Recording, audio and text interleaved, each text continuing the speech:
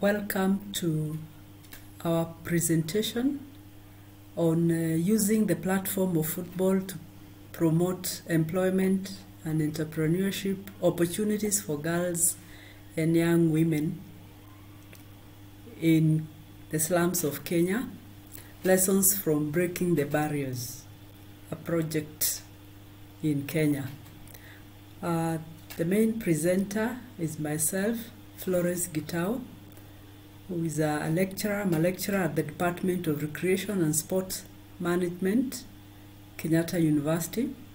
And my co-presenter is Nancy Waweru, who is the Programs Director of Vijana Amani Pamoja. And our presentation is about a project, Vijana Amani Pamoja, which means Youth Together for Peace. This is a grassroots, sport-based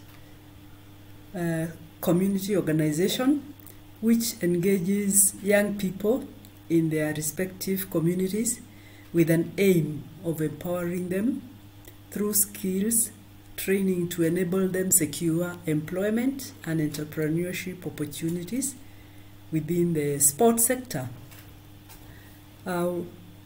More focus is given to this project within the Vijana Amani Pamoja, which is called Breaking the Barriers, BTB. This is a project that targeted girls and young women aged between 15 and 25 years living in the slums area of Nairobi. The program aimed at supporting 100 girls who are playing soccer and their alumni aged between 15 and 25 years. And apart from playing soccer, this project aimed at giving these girls opportunities for training, opportunities for employment through capacity training and development of strong support network, and also giving them entrepreneurship opportunities.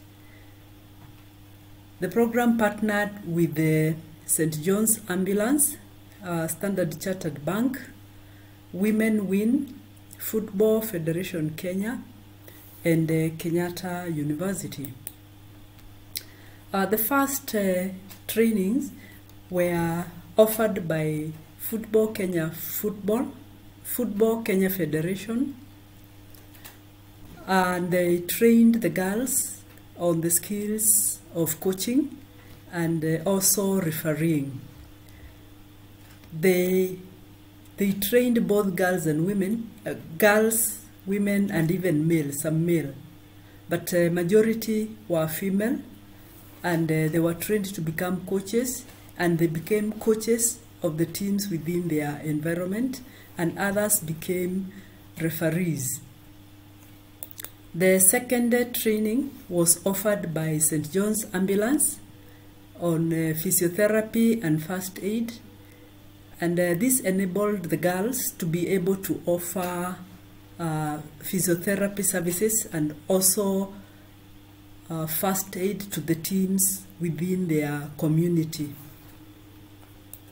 Then there was another training that was offered by Kenyatta University through the Department of Recreation and Sport Management on sport management, because these girls were working in environments.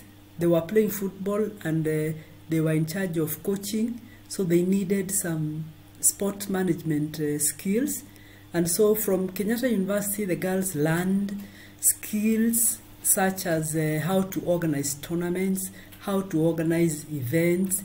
They were taught nutrition, sport nutrition, so that they could advise their players on what to eat and when to eat, among other skills that they were taught.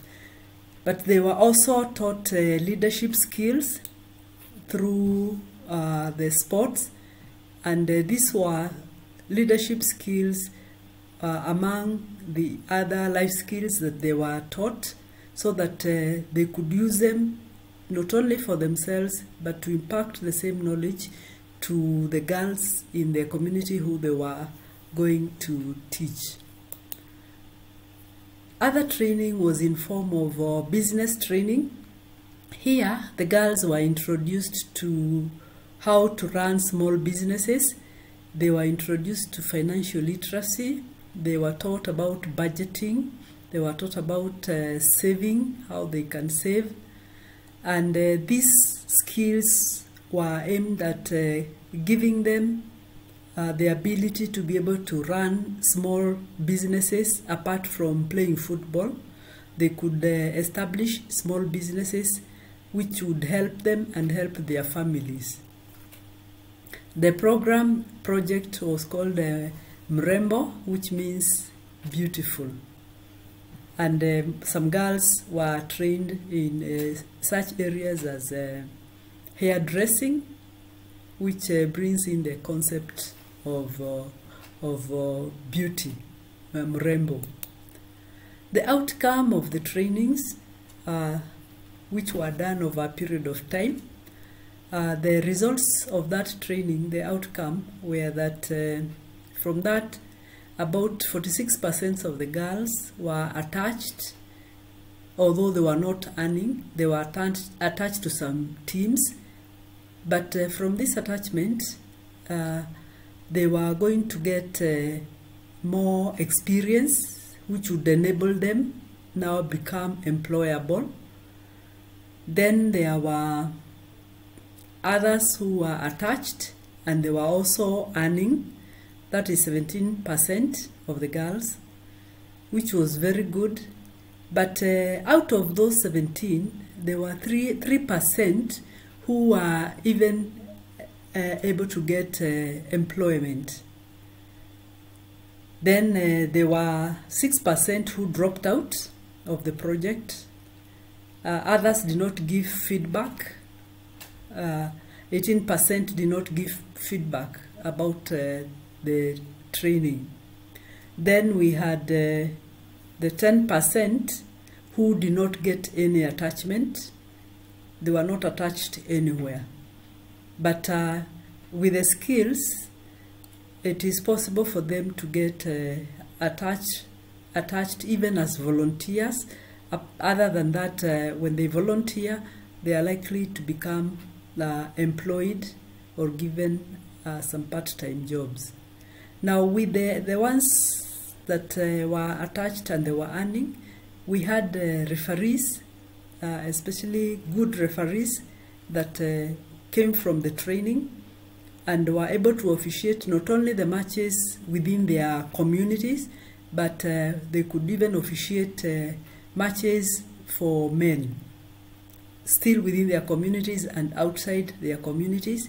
The Football Kenya Federation would help them secure such jobs.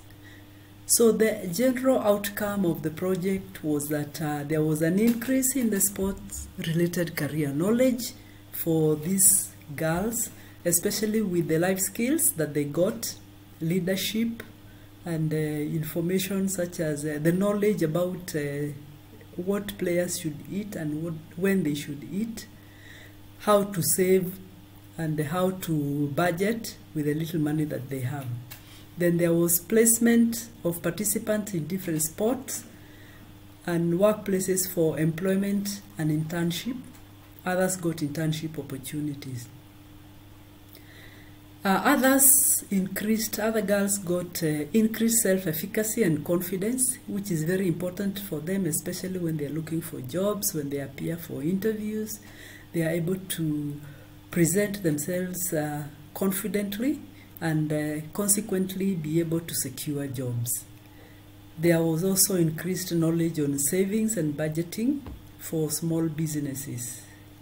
So in conclusion, we can say that the ceiling was slightly broken, but it is yet to be shattered.